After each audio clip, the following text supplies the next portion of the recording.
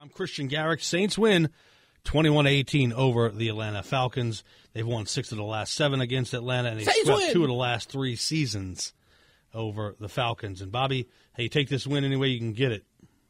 Yeah, it's a rivalry game. And whenever you win this type of game, at times it was ugly, but a win is a win.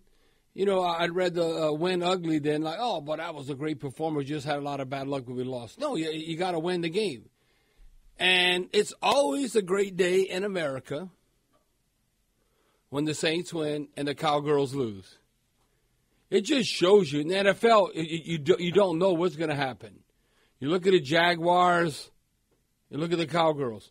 Look at yesterday, the Colts and the Vikings. Just look where their seasons were at. And then how about the Bears and the Eagles? Look at that game. So the NFL's crazy. That's why you better pack a lunch and come to play. You don't have any homecoming games or no bye weeks. And you got to come to play. Hey, the Saints going to have a short week. They're going to have to bring it on Saturday. It might be snowing against the Browns. You know what I'm worried about? I know the Browns can freaking run the ball. Well, again, they better pack a lunch to stop the run because that was like Deuce would say, that was terrible, or Charles Barkley. That 39 attempts, 231 yards, and they basically averaged 6 yards a carry. And you're going against Cleveland. Well, I think they're going to have, I would say, 35, 40 rushing attempts to see. We don't know, it might be inclement weather and what's going to come about. I think they're going to try and run against the Saints come Christmas Eve. I don't know if you watched the last drive there for the Browns in that game, but it looks like Deshaun Watson's starting to shake off a little bit of that rust. He's starting. Well, he basically didn't play for 2 years, and so he's coming back. Listen, I know the score isn't indicative of right, that, but what I'm saying is, if you watched it, you saw him start to fall into a rhythm a little bit. Yeah, but the Browns are still they're still like I'm gonna run you over type team. And look, when they do that against the Ravens, a type mentality that goes a long way. But looking at the Saints today, they get their second series sweep of the Falcons in the past 3 years. So, Christian, you talked about that. As of late, no, the Saints have dominated Atlanta. Now, it doesn't get any better than this. We now have the lead. Now, it's a slight lead. We have 54 wins in the series, and Atlanta has 53. It was 53-53, the rubber match. So we're now up 54 to 53. And now, look at the Saints since 2006, the Sean Payton, Drew Brees era going forward. Since 2006, we're now 24-10 against Atlanta. Now, I thought this was interesting, that, scoring defense, even though we weren't getting punched in the mouth and run over at times, where's your scoring defense? The Saints have now allowed 20 points or fewer in 6 of their last 7 games. Well, I'm just saying if we continue to do that forward, if we allow 20 or fewer points in 6 of 7, I say you should be on in those games 6-1. not 500. So that's a good sign going forward there as far as scoring defense. Now, looking at where we're at, I think we're a lot better at the beginning on third down converting. We were right at 50%, 5 of 11, but not so good. Atlanta got kind of better the way they were able to run the ball, 56%. So we have to get better on third down. The only area that we really excelled at this year, I got to look at my notes where I have this somewhere, is red zone defense. We have been outstanding overall red zone defense, but nothing else to write home about. So that's where we got to get better. If you're truly going to be, if you look at it right here, we were 4th in the NFL in red zone defense. Any other category, we're not top 10. And when our defense supposed to be top 10 this year, how we're structured, I don't care if it's Jameis Winston, Andy Dalton. Well, we had the 4th red zone defense, and if you look at Atlanta, this is good. They wasn't 100%. They were 1 of 2, 50%, getting touchdowns. So that's a good thing there when you look at what we've accomplished defensively, what we could build upon about red zone defense, bend but don't break, and then scoring defense. That's going to go a long way. Now, This was good enough for us. We averaged basically 4 yards a carry, 34 rushing attempts. You always want to hit that mark, 30-plus or high 20s. Well, we had 134 yards, but this is embarrassing, really. When you look at it, they had 231 yards rushing, 39 attempts, 6-yard average. So we averaged 4 yards, they averaged 6. But the one thing, Desmond Ridder, you might have a lot of Saints fans. They might say, there's no way Andy Dalton's going to outplay Desmond Ridder, the rookie. The rookie's a stud or whatever. I don't know. He wasn't too studly. He was a 50% passer. He was 13 of 26, and he didn't throw for 100 yards. In this modern-day football passing, he threw for 97 yards. You know what his yards attempt were per pass? 3.7. Christian, what, you throwing screens every play? Or like 3.7 yards an attempt, 97 yards. He's 13 to 26, sacked 4 times, quarterback rating of 59. Andy Dalton, his yards per attempt was 8.9. He got sacked a couple of times, but his quarterback rating was 132. So you got the old wily veteran, 132 quarterback rating versus the young stud rookie, Desmond Ridder, only with a 59 QB rating. Now, I thought Taysom Hill was outstanding, how to utilize him in the passing game. 2 for 2, 80 yards. You can't get better than that, 2 for 2.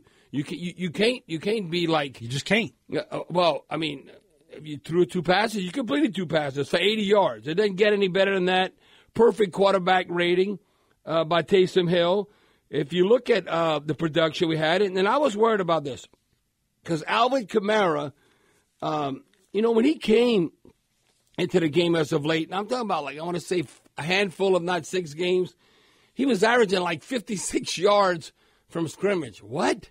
We need him to get, for sure, at least twice that, or maybe 3 times. Well, I think it was serviceable today.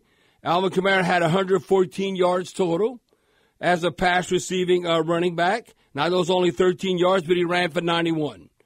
Basically average 4.5 yards a carry like Taysom Hill. But he got 21 attempts, so if you look at it, Alvin Kamara had 23 touches.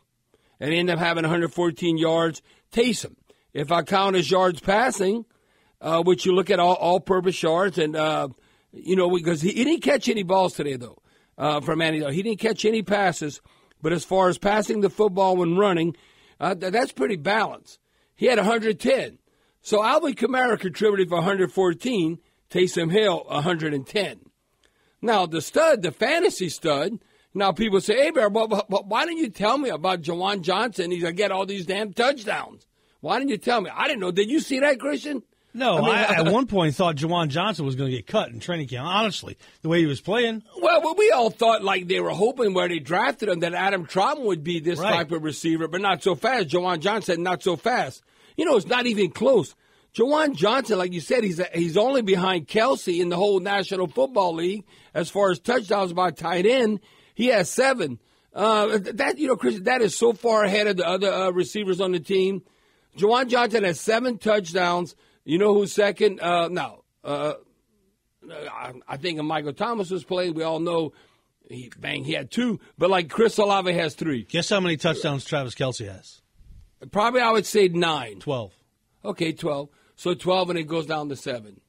But but you look at Kittle, you look at all the other stud tight ends. Now, you might say they have more weapons, they spread the wealth, whatever.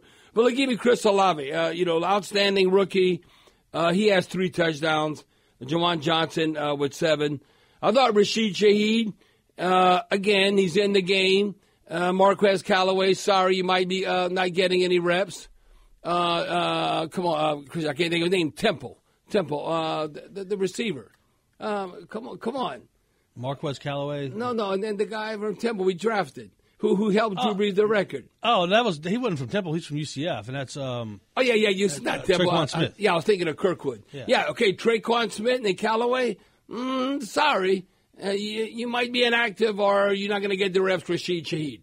Rashid Shaheed, 4 targets, 3 catches, 95 yards, 32-yard average, a touchdown. Juwan Johnson, 17-yard average. Chris Olave, right at 18 yards.